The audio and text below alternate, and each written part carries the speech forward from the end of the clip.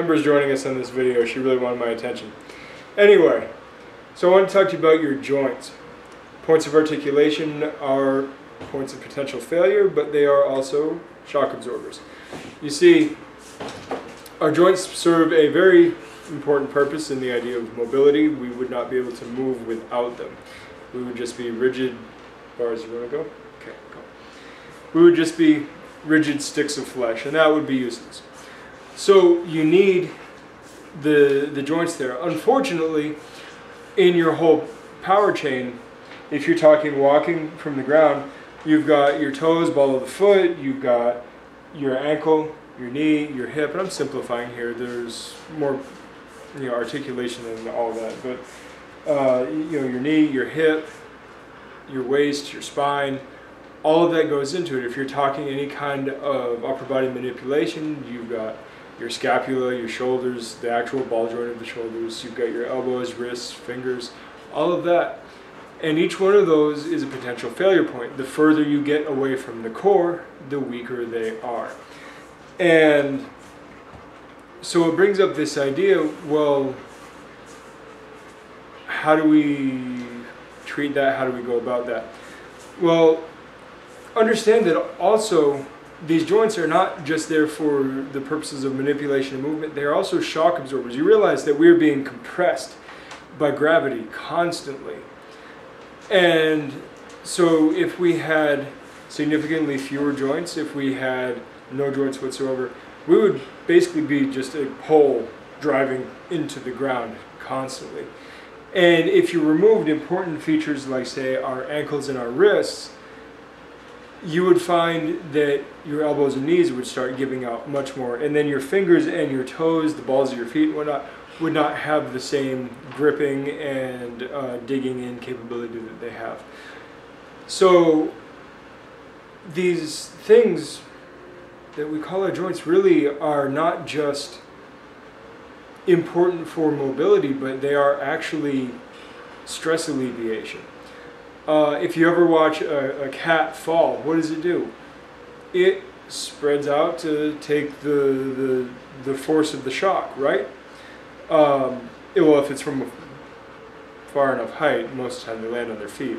But if it's from a high enough height where they have to roll and splat, their whole body spreads out so it can take the shock. Well, that's what our joints do. Our joints flex with the force so that we don't have to just take that force directly. And we see this in studies on gymnasts, recent studies on parkour athletes. We've seen it in martial arts over the years.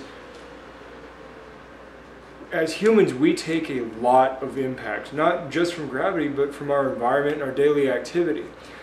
The shock absorption ability is incredibly, incredibly, incredibly important.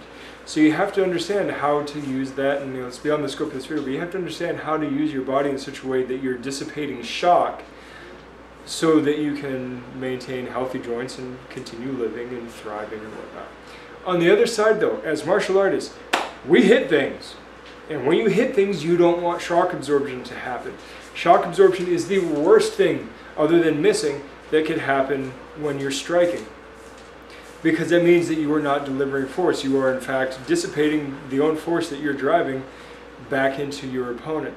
This means, to a large degree, removing those shock absorbers or removing points of failure, or at least locking them down so that they are temporarily not in a position to shock absorb. So a good example is kicking. In some styles of martial arts, they actually teach to kick with the tips of the toes. That would be extremely precision kicking. It would take a lot of conditioning. And there are plenty of good kickers that don't go through all that. So that seems a little out there for practicality. So then we move to, say, the ball of the foot with a lot of the snap kickers. Well, you realize that when you deliver force with the ball of the foot, the shock has to travel through the small bones of the foot, through your ankle, through your knee, into your hip, into your spine, and into your base. That's a lot of points where shock absorption could happen, or even worse, where joint failure could happen. Now, an interesting thing happens. We move one joint up to the ankle. We solidify the ankle and expose the heel. We kick with the heel. Now what we have done is not only have we removed the ankle as a point of failure because it's now locked into a position where it's in its anatomically strongest possible position, but effectively to point the ankle at somebody, we have to straighten the leg out until the knee is no longer a point of failure. So you're really removing 2 points of failure by just aiming with the heel. Even better, throwing a knee strike. Yes, you have to get closer, but there are fewer points of failure, and it has been shown that knees are actually, in fact, more powerful than kicks. Same thing with hands.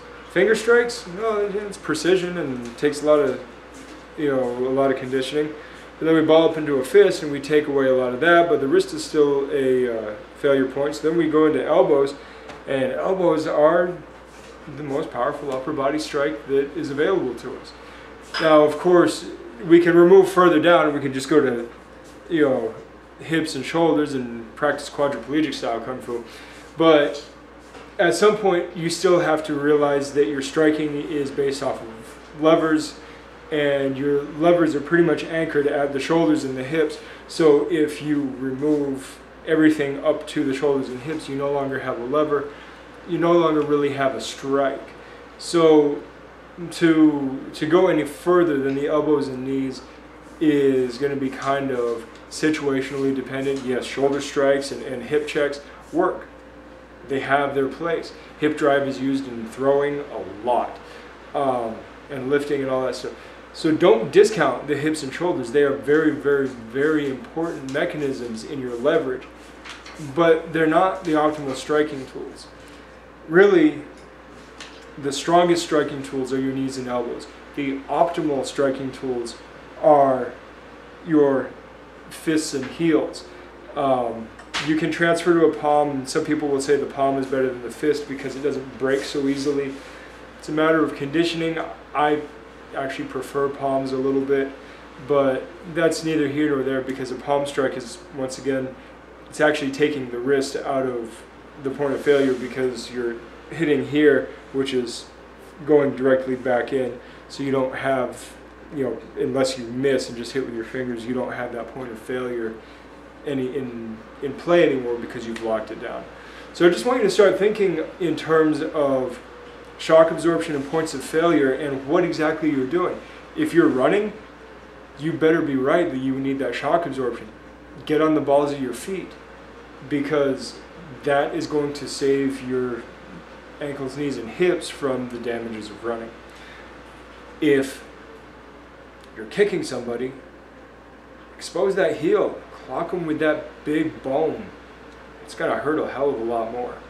So anyway, it's just a quick thought for you tonight, and I will talk to you guys later. Good journey.